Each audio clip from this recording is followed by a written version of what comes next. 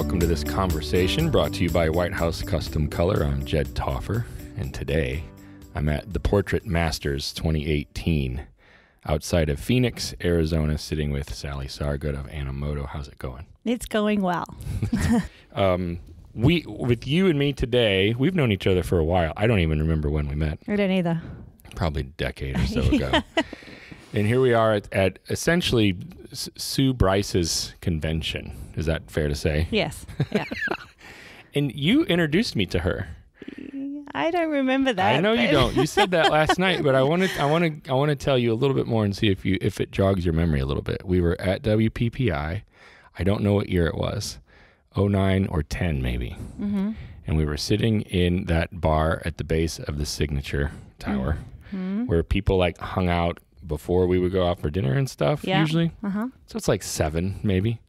And you and me are sitting on like a bench at the side of the room, and it's packed full, and you know, there's Jerry Guionis over there, and there's Dane Sanders over there, and everybody's talking and hanging out before we go out. And you said to me, "Hey, do you know Sue Bryce?" I said, "I do not." And she was sitting right on the other side of you, and you introduced me to her, and then you leaned over to me and you said, "She's going to explode." Did I really? You did. You did. I knew what she had inside her. Well, I think that was the year that she looked like Adele with all her awards. You know, yes. She needed like I do remember people to help her with all of her, with everything that she I think won. she booked an extra seat on the plane just to take her all her awards home. She might have, but you told me that, and you told me that like the night before, and I was like, okay. Yeah. I don't, because I don't know. Yeah. I certainly didn't know. And I was just like, all right. And then it was like, you knew. Well, I was privy with Sue. Sue moved over to Australia, and I was one of the first few people that she met. And I knew she'd come over because she had a studio that she believed in so much in New Zealand. Yeah. And she had got to the point where she felt she needed to share what she was doing there with other photographers. Mm-hmm. And so she came over to Australia, and, she literally came over with that concertina card that she does, and she was showing us all of her work. And then, she dived further and further into how she operated her studio and how she wanted to share that, and being privy to that and understanding what she was doing and how she could teach it. I mean, it was obvious that this was not going to be something small. Well, it wasn't hard for you to get a sense of her talent and her abilities, in part because you've been in the industry for a while yourself. Mm-hmm. How long? When did you start? How did you get in? All my life. So whole life. I was literally in Australia when you're 16 in high school, which is like year 10 for us. Right. We do what's called work experience. They really start to guide you through career choice early in school in Australia. So at 16, they ask you what you want to be when you grow up. Mm-hmm. And I wanted to be a photographer. Is that right? That's another story. Okay. Princess Diana is behind me wanting to be a photographer. But I chose photography, and what I wanted to do was work for a newspaper. Mm-hmm.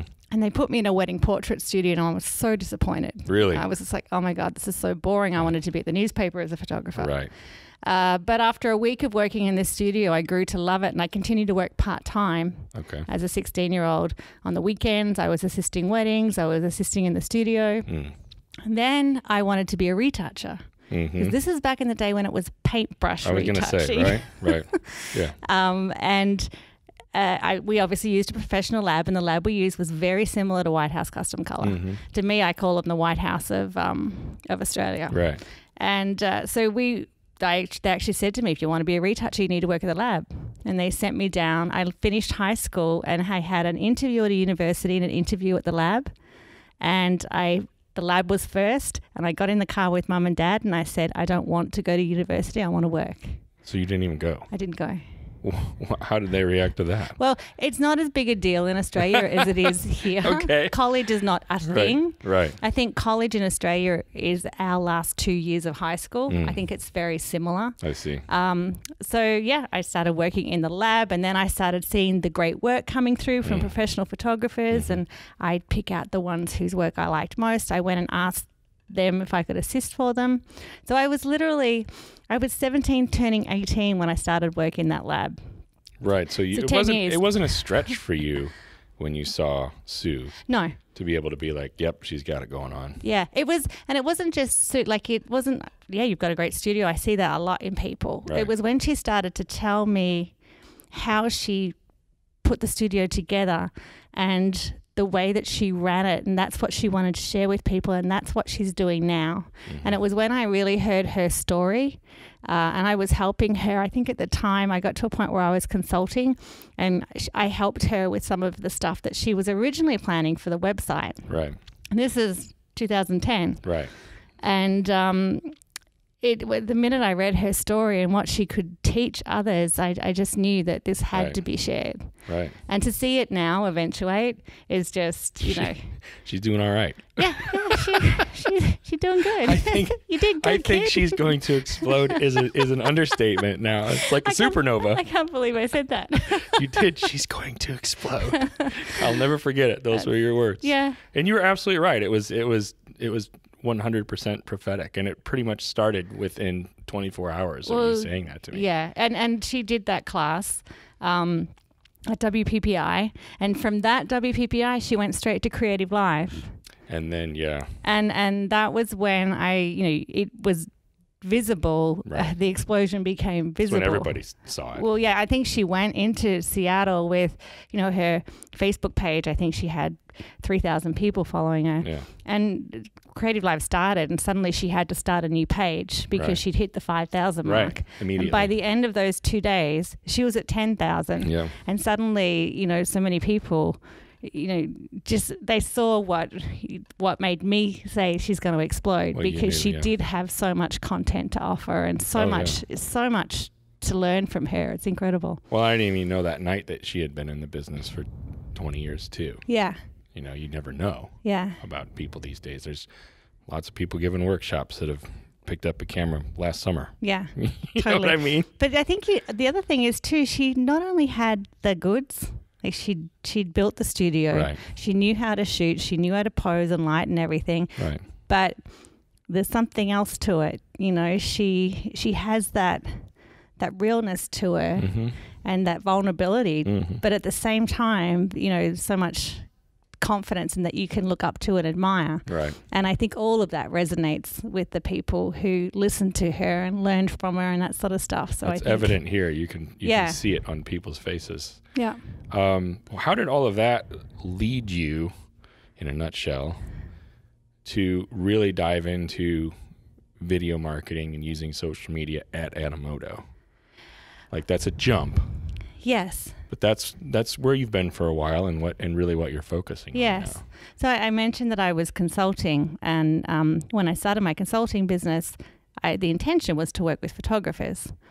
But as I got into that, I also had vendors come to me and say, can you help us with our Right. marketing and things? Right. One of those vendors was Animoto. Mm-hmm. And they came to me not with a small project. They said, we want you to come and, contract with us. And at the time, I couldn't really leave Australia. And so I started with them part-time, just sort of 20 hours a week remotely. So from Right. Australia, working with the office Right. in New York, which wasn't easy. Right. But I loved the company. I loved the product. Even working with Jerry for so long, Jerry was kind of the king of slideshows. Mm-hmm. So I had that background that I could bring into the business. But Animoto wanted me to come in just to share the knowledge that I had of the industry and be the voice of the photographer Mm-hmm. at Animoto. So that began, and then I was able to come out to New York, so I moved out and started full time. Like, we fit. I like Right. Animoto. Right. They like me. Right. Right.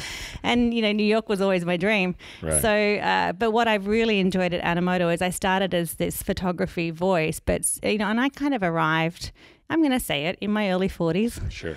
wondering what else could I learn. I'd been in the photography industry for so long, and I felt like I knew many aspects. I've seen it gone from film to digital, and all of these things evolve, and I was kind of like, what's next for me? Right.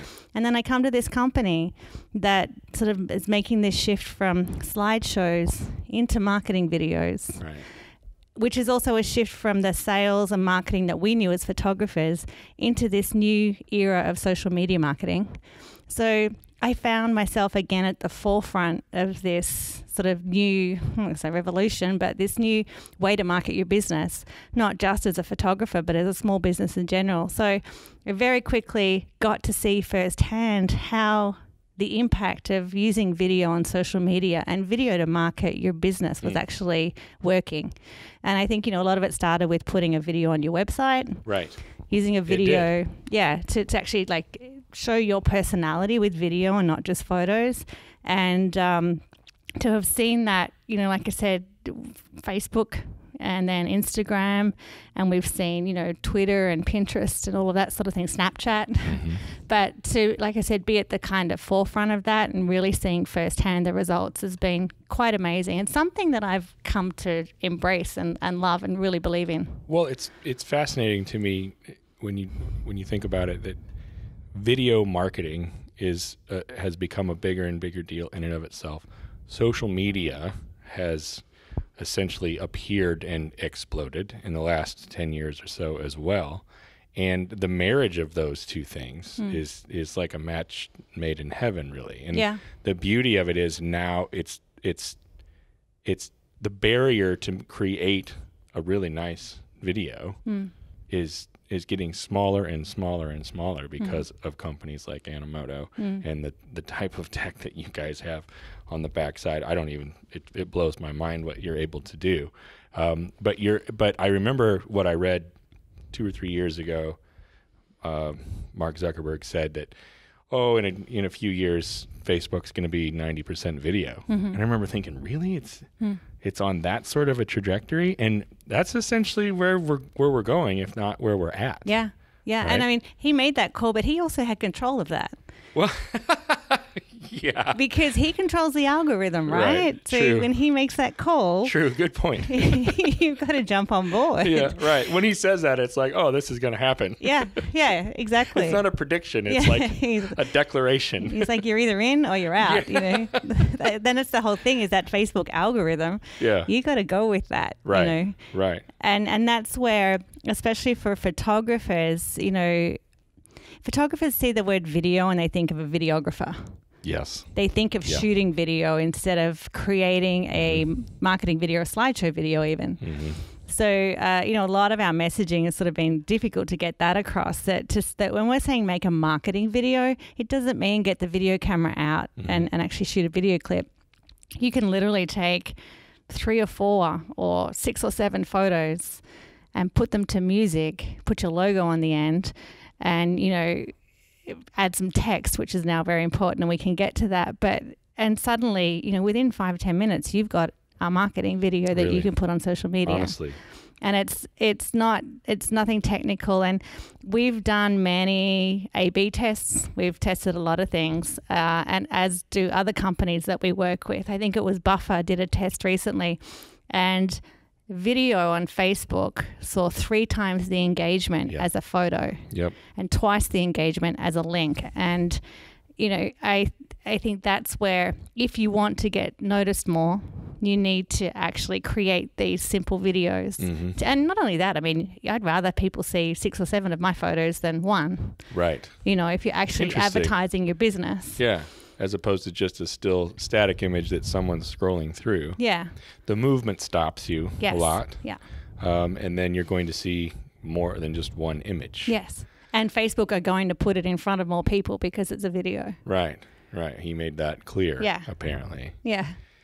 So what sort of advice do you have for people? Like, I know that you're trying to get people out of the videographer mindset, and I think that's happening. Yeah. I totally get what you're saying, but I do think that is happening more and more, that association is essentially dissolving. But what sort of tips do you have for people that really want to apply this to their business, or add some video, or just make a simple video marketing? Yeah. Well, I mean, a lot of it depends on the platform that you're putting it on. So there's some general best practices, but most, like if it's for your website, obviously it can be, more... It can be a longer video. It can be potentially more cinematic and just for people to look through your images.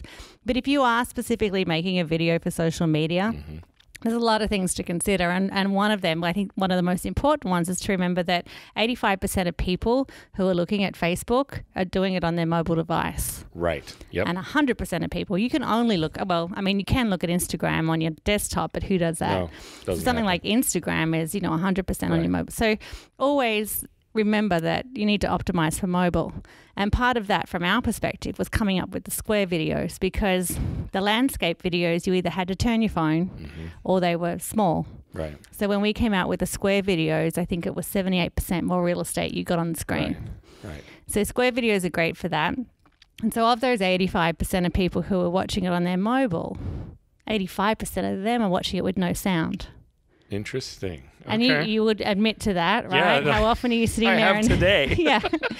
I mean, we're all sitting in the back of a class Yeah, or at the you're- doctor's surgery, and if you Right. turn the sound on, everyone stares at you. Right. You don't want to be the idiot that who has a phone that's making noise. Yeah.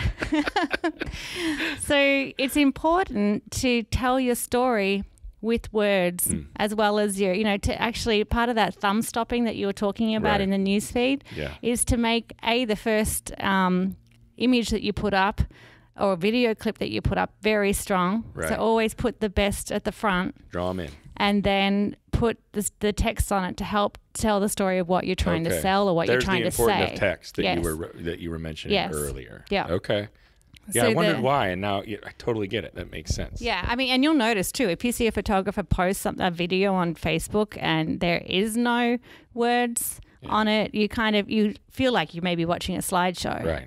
But if you start to tell a story with the words as well, and that can be, I mean, storytelling is also now an aspect on social media that it's better to tell a story to draw your audience in than to try and sell to them. People want to hear stories, especially on Facebook. I mean, what we're sharing, and that's the other part, is the best way to actually market through video on social media is when people share it. And no one shares ads. Right. They share stories. Okay. So you need, I mean, we've got Sue's audience here, so I'll use them as an example. You tell the story of Teresa, who just came in for a shoot. She's a mum with 3 kids. She doesn't get much time to herself. And today we made her look beautiful, feel beautiful. Yeah. And at the end, the CTA can just be, when was the last time you got photographed? So it's something that people are more likely to share than book a session, 10% off for the next 3 weeks kind of thing. Right. Like the traditional call to action incentive type of thing. It's more story based, but essentially your goal is similar. You're just using a different tactic, so to speak. Yeah. What do you say to people that think I can't do this? That's out of my league. That sounds too difficult for me. I will tell them outright they're wrong. Put it this way, my dad is 72. Yeah. And he makes these for his Rotary Club. Yeah. And if my 72-year-old father can do it, I think anyone can do it. I mean, he's learned how to use the computer. Yeah. But it's super easy. And with the marketing videos, I mean, some people know Animoto as the slideshow videos, but the marketing videos is actually a whole new product which exists now. They're shorter. They're shorter, and that's again, right? it's for social media because people don't really sit on Facebook or Instagram and watch a long video. Right. They do on YouTube. Right. And you can create, longer videos if you want to put them on YouTube. But even still, I think the optimum length for YouTube is somewhere between 2 to 10 minutes. Yeah, it's not very long. Yeah. So they are shorter, but it's also like a drag and drop thing. So you upload all your photos into what we have a media tray and just drag them into the dashboard and add your text. It's super easy. It is. And we've also made some what we call pre-built storyboards, which are like templates. So we've already made a video, and if you like what we've done, you can open it up and just replace the existing photos and text with your own. Right. And that's like a starting point where you can get started to make any kind of marketing video there. I've done it many times. Yeah. It is amazing. What other tips and tricks, like what other things do you have to say to people who are interested in creating these? I think a lot of it is just to be authentic. Yeah. to be eye-catching, and again, to think of that word thumb-stopping, and also to think of the word share-worthy, you know, and not to treat these platforms as a billboard.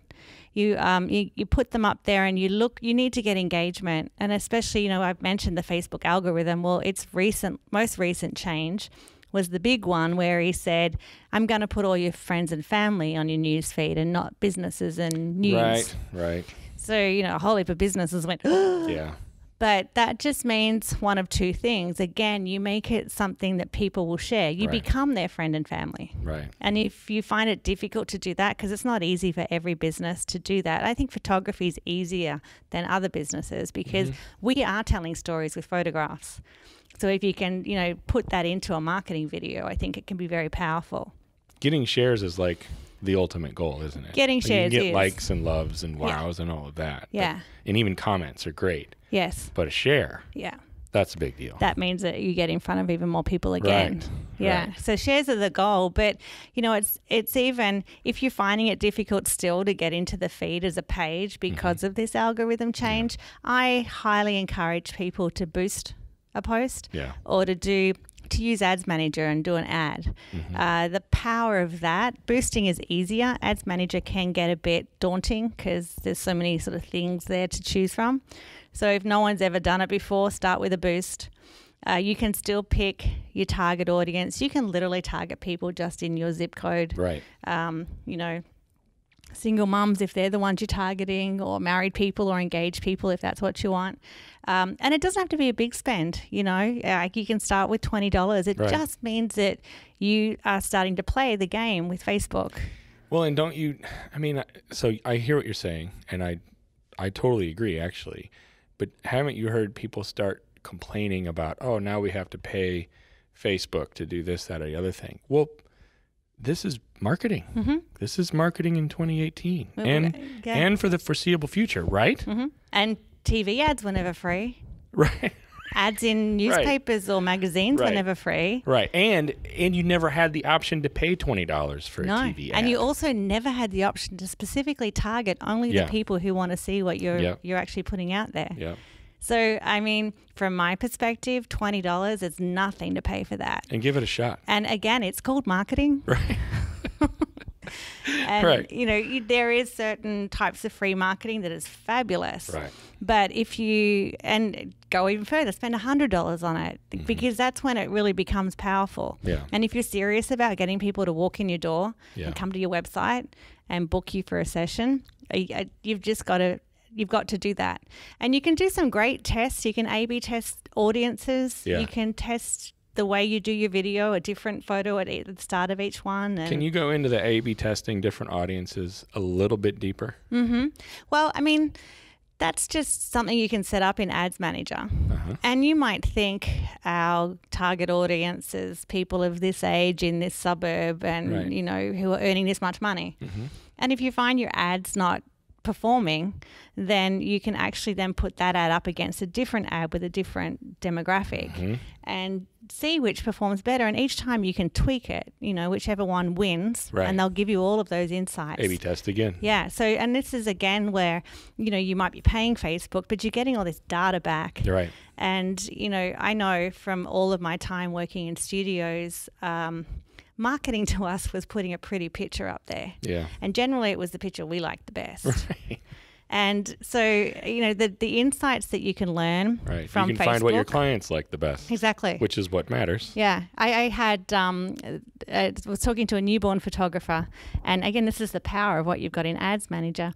She was telling me she schedules her ads to go up between midnight and 6 a.m.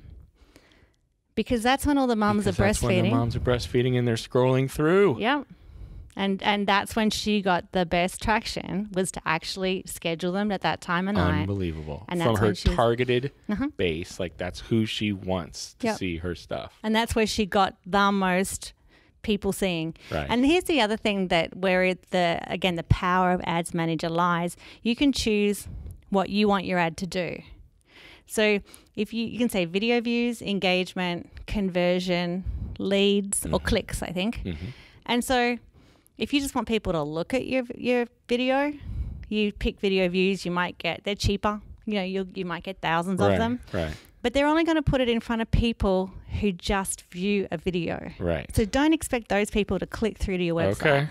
Okay. If you want clicks, you've got to choose that your objective is for clicks. Just to get clicks. Because they put it in front of the people who are more likely to click. Interesting. And similarly with conversion and leads, like they know our behavior. Right. Whether we like it or not. Scary as it it's sounds. a done deal, man. Every time we get on that page, right. someone knows what we're doing. Right. Forever. And the reason they do that is to share that with businesses. Right. And which is how they make money. This is how it works, folks. Yeah. But it's also how, it's not just them making money. There's businesses making money off this. Oh, yeah. Well, and that's my point, really.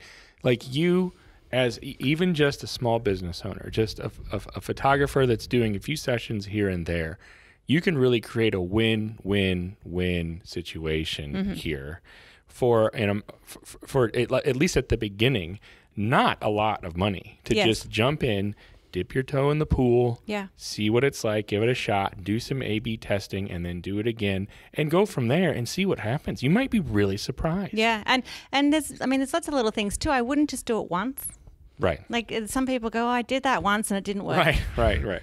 We had our product team did what we called an empathy challenge, where they decided that every weekday for 30 days they would make a video, like put themselves in the shoes of a business owner, and make a video to post on social media 5 days a week for 4 weeks. Empathy challenge. I like it. Okay. And what I found from that is some of these people that I work with who I followed on Facebook, but they were never in my feed. Right. Suddenly I was seeing all these videos from Stevie. Right. Because he was posting a video every day. And so that can have an impact, even purely doing that. Sure. But also, people are like, oh, this whole thing with the Facebook algorithm and the political stuff going on with Facebook. Yeah, right. And organic reach has dropped. And the numbers show that, is Facebook really the platform to be on? And you can test that out too. I mean, I'm a follower of Instagram, and right now I think Instagram stories is the next thing. That's where it's at. Yeah, the power of Instagram stories. Yeah. For me, because I've worked in marketing, I'm not a clicker. Right. I'm not a buyer because I'm like, that's what you want me to do. I'm not doing that. I understand. But Instagram stories is the one thing where I'll swipe up or I'll click to learn more. And so as a business, if you don't have 10,000 followers, you can't do the swipe up. Right. Or as an account. But if you can't, again, I would strongly urge to put some money behind it so you can at least learn more, put the learn more there and click through to your webpage. Right. But yeah, if you're not a believer in Facebook or you don't like Facebook or you don't want to give Zuck your money, I mean, although Instagram's you're still him. You're going to give him your money either way. But yeah, I do think that Instagram is very powerful. That $1 billion was a bargain. Yeah. Oh my goodness, was it ever? Yeah. Hey, so let me ask you this, thinking about what you're saying, why do I do click on Instagram stories without any trouble whatsoever? I don't click on Facebook stories. Yeah. I don't do it. Yeah. I see them. There they are. I have no interest. Yeah. Sometimes it's the same people. Yep. I have no idea why. I think it's because we have different expectations from each platform. And Instagram did it first. Yeah. And it's kind of like, I don't know about you, but I really haven't been watching IGTV. I haven't either. Why is that? So here's the thing. That's YouTube. It is, and I watch YouTube all the time. YouTube do long form videos. If someone else comes out and wants to do them, it doesn't work. That's Instagram so weird. does Instagram stories. Facebook try to do them. It doesn't work. Snapchat, I mean, Instagram did the filters that Snapchat had. Yeah. I know I never use them. Yeah. But some people do. Right. But I think whoever, like for the reputation that you're known for on that platform is where it's going to work. Interesting. From my perspective. With that said, I do think the benefit of Facebook stories is that it shows up at the top of the news feed and it's quite a big thumbnail. So you will get seen. Right. Whether anyone clicks on it or not, I don't know. But Right. Well, and that's what's important, really. Yeah. Anything else in closing? Any last minute advice? My advice would be to, just like Nike, just do it. Right. Like you give it a shot. Give it every excuse why it won't work that you want to, and it won't work. Yeah, if you tell yourself it's not going to work, and you don't do it, it's it's not going to work. Yeah, I mean, one of my favorite sayings is what you see depends mostly upon what you look for. Yeah. So if you really think it's not going to work, it probably won't work. It won't, right. But if you have that, if you look at the stats, if you look at the direction where people are spending most of their time, Yeah. and you want to be in front of them, Mm-hmm. I suggest that, you start doing that. And again, you can put a photo on any of these platforms, but the video is favored. And all of these things that we've talked about will help just push it that little bit further. Right. And I just, I encourage people it is easy with Animoto. Right.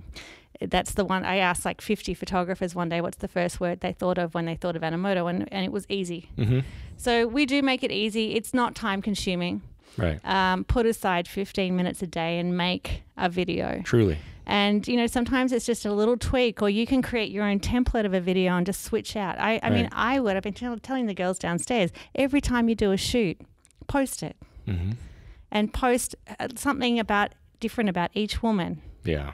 Because if you're posting 3 of those a week and people are seeing not just the same ad popping up, but different things coming up of different women. It's unique every time. It is. Yeah. And, so I think it's really important just to put yourself out there and not to be afraid for any reason. Yeah, I like Stop that. making any excuses. I like that. Time, difficulty, all of that stuff doesn't count. Right. And so I think I just employ everybody to go out there and do it. That's great advice. Yeah. Thank you for your time today. Thank you. I appreciate it. I've enjoyed it. Hey, have a safe trip back to New York City. Thank you. See you next time. Bye.